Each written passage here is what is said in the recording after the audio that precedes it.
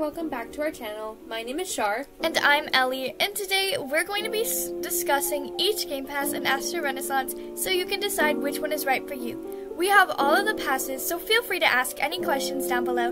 They're kind of expensive, so it's totally fine if you want to clear anything up before spending Robux on them. But before we get started, if there's any item on your wish list you really want, like this video, subscribe with notifications on, and turn on your joins, and comment your Roblox user so we can join you and give it to you.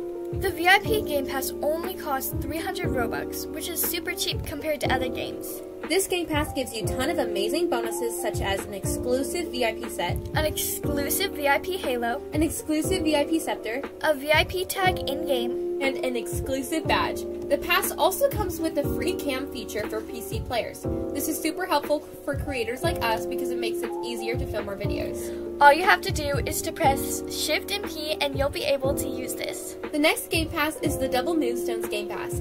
You can purchase it for 500 Robux. The pass gives you double the amount of moonstones you would normally receive.